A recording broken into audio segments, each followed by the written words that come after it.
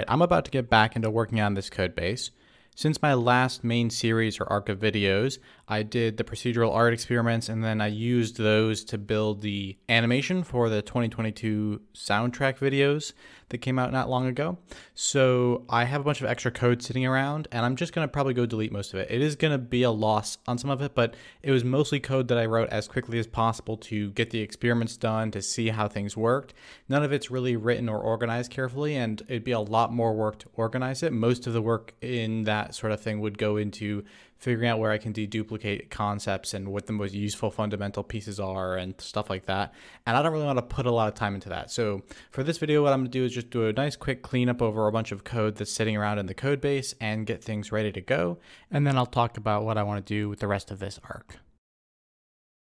While I'm going through this, there is one thing I want to pull out and keep, and that's some thoughts I was having that I left in the comments about how the Tool2D API could be structured so that it's possible to extend it in this way more gracefully. Right now, there's sort of no concept in the API of creating a section of raw OpenGL code or raw whatever other API you're using code. I think that would be useful because just because you're using the Tool2D API doesn't mean you want to be completely locked into it. So having a formal concept in the API that says, hey, here's how you begin and end a section of you doing whatever you want, and here's how you can connect that back in with the more specific things, like if you want to use the existing rectangle rendering and text rendering and interlace that with your graphics OpenGL or whatever you're doing things, there's like a prescribed way to do that. That would make this a slightly better API, and I'm probably going to want to use that kind of thing again in the future. So having that be formally in there with a plan would be cool. So I'm going to take the notes on that and move it to the stuff I keep.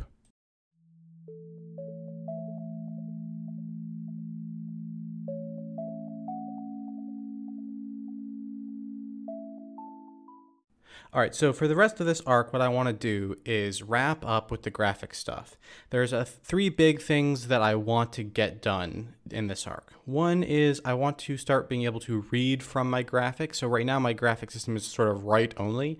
I can obviously send it to the screen so that I as a human can see it, but I can't write code that reads from a buffer into the CPU memory and inspects it that way. So I want to be able to do that. And that's partially because I want to be able to do things like generating images and videos in the future. And so being able to get back at that data and do more stuff with it on the CPU will be good.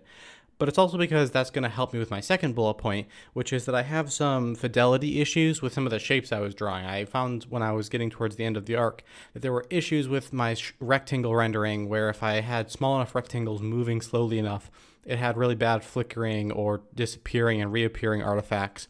And I want to kind of get a good handle on that and really isolate the issue. And there's a couple different things I think might be getting in the way and making the quality less than it should be.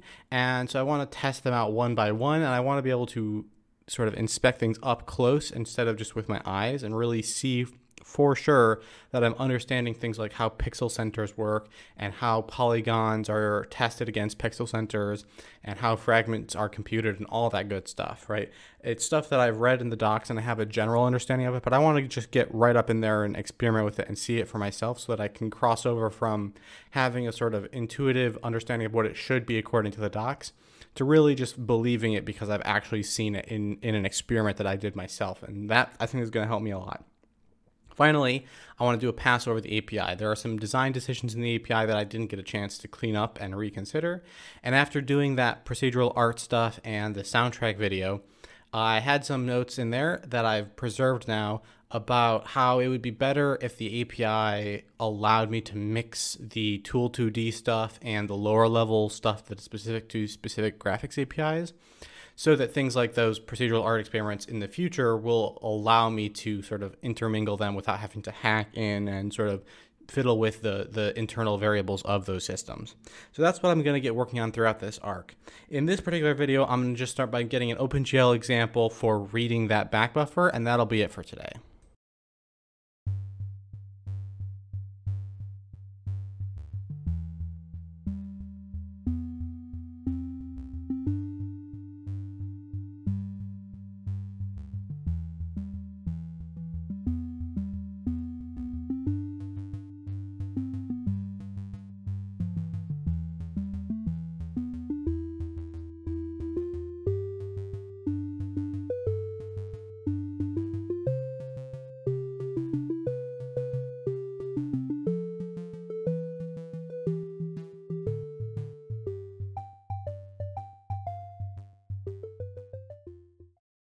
Okay, so I've done some reading about some OpenGL stuff. It looks like it should be pretty easily, hopefully, to read from the window. I'm going to try using this function glReadPixels and see if that gets the job done. Let's take a look.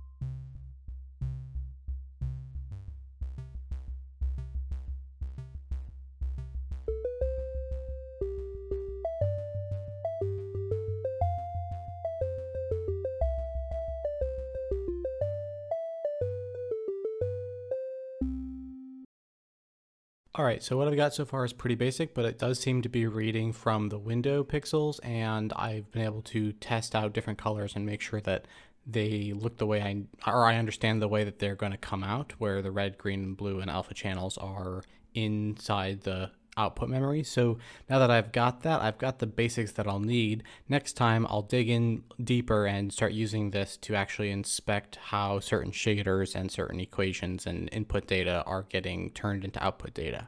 See you then.